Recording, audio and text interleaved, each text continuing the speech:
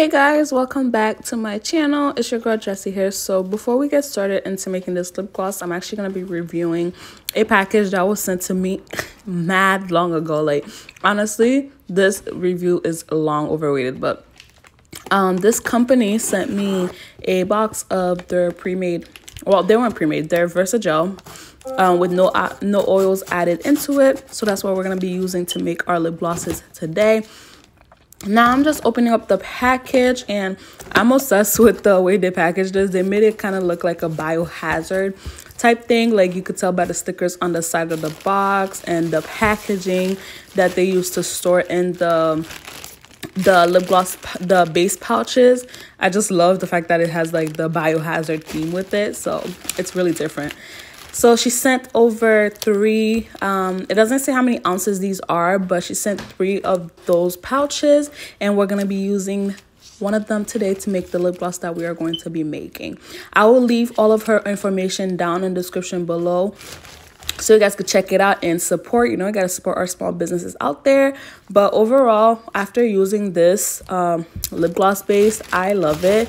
It's like, it's the same as like the same base you would get from TKB Trading or some other place. But overall, I really like it. I didn't have no issue while making lip gloss with it. So yeah, so we're gonna just get started into the video. Guys, so before we get into this video, if you are new to our channel, don't forget to like, comment, and subscribe, as well as turn on that post notification bell on to be notified whenever we post a video. And if you've been here for a while, welcome back. It's been a while. Anyways, we're just gonna make this a beautiful, perfect lip gloss. So first, we're gonna start with this shade called DNC Red 33 Alum Lake from TKB Trading, and we're just gonna add a little bit of that into our bowl. And then we're gonna use this second set. I'm sorry, the cars are like driving. Anyways, I'm gonna use this second pigment, which is called Deep Russet, also from TKB Trading. Everything that we use in this video, I'm gonna leave it down in the description below so you guys could check it out. So using a spoon, I'm taking half of that spoon and putting it inside of the bowl. And you guys know we can't forget our trusty liquid lipstick base from Beauty Tings. So we're going to add 1 scoop of that. To mix everything together, we are going to be using oil. It'll just make everything so much easier. So in that red cup, I had melted my coconut oil. So I'm just going to add a little bit of that just so it'll help when it comes to mixing everything together. Because don't forget, the liquid lipstick base is more of a Vaseline type of consistency, so we're just gonna mix everything together.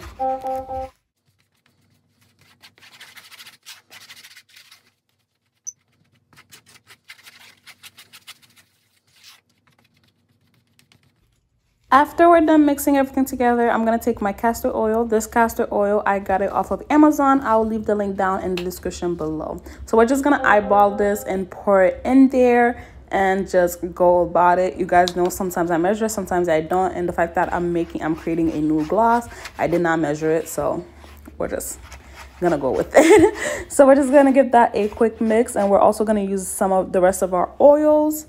Before adding our next oil, this is how it looks. The shade is so pretty. So now we're going to go in with our coconut oil again, and we're going to add 2 full spoons worth of that coconut oil, and we're just going to mix everything together.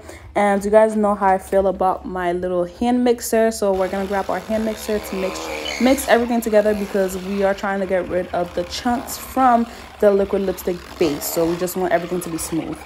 After mixing everything together, we're going to go back in with our oils, and we're adding 3 spoons worth of coconut oil, and then I'm grabbing my grapeseed oil, and we're just going to eyeball it. We're just going to add a little bit in there.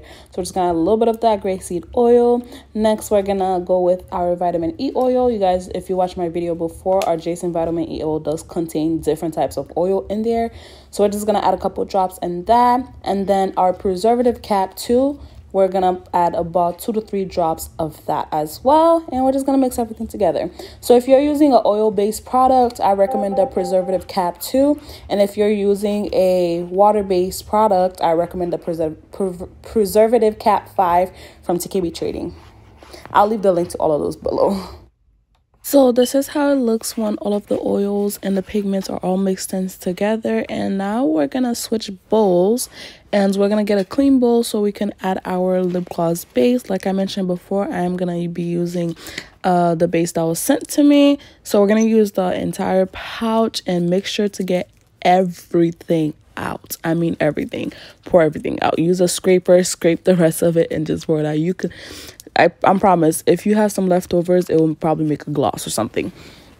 So now I'm gonna add my TKB white liquid pigment, and we're just gonna add it in there a good amount so we could turn the clear base into a white base. Once we add that in, we're just gonna mix everything together, and so you're gonna see how it looks once everything is all mixed in before we add our oil pigment mixture that we did earlier. So this is how it looks like. We're just going to keep mixing it for a little bit while to get all of the pigment incorporated with the base. Once everything is mixed in with each other, that's when we're going to pour in our mixture. So here's a quick little oil pouring action right here. Here's a close-up. This is just a stunning gloss, but the color will change because of the white base that we added, the white pigment. So if you don't want the color to change from this, I suggest not adding the white pigment in there. If you want the color to stay exactly like it is, do not add the white pigment. But I didn't, so I mixed everything together, and it's gonna take a while for everything to mix in together. And I suggest you mix it slowly and not fast, because when you mix it fast, it tends to create air bubbles. So take your time and mix it slowly until everything is incorporated to prevent it from having any air bubbles. So a quick little heads up, we are actually mixing it very slowly. We just sped up the process, and it looked like we're mixing it very fast when we're actually not. So as you mix, the consistency will change from it being clumpy and runny to very smooth. And I wish a camera was doing this gloss justice. This gloss is stunning in person, especially when we add the pigment that we're going to add next. So next we're going to add our unicorn horn pigment. So with that pigment, we're adding 2 scoops worth of that pigment in there, and then we're going to mix it. Wait for it. Look how stunning that looks. And it's going to give you kind of like this pinkish purple galaxy reflect. Depends on how you look at it. But it just looks stunning in the end. So we're just going to mix it. Remember, mix it slowly. Do not create any air bubbles, because it'll just look terrible when you put it in your lip gloss tube, to be honest. But here's a close-up of how it looks like. The shades is very pretty. It is gorgeous. I love the fact that we added the unicorn horn pigment, because I mean, look at it. It speaks for itself. Just wow. Oh, we actually do not have a name for this lip gloss, so please comment down below what you think we should name this gloss. But here's a close-up of how, like, the mixing process of how it looks when the camera is actually doing it justice. But thank you guys so much for watching, and I hope you guys have an amazing day. Don't forget to like, comment, and subscribe, as well as turn that post notification bell on to be notified whenever we post a video. And I will see you guys on our next. So bye.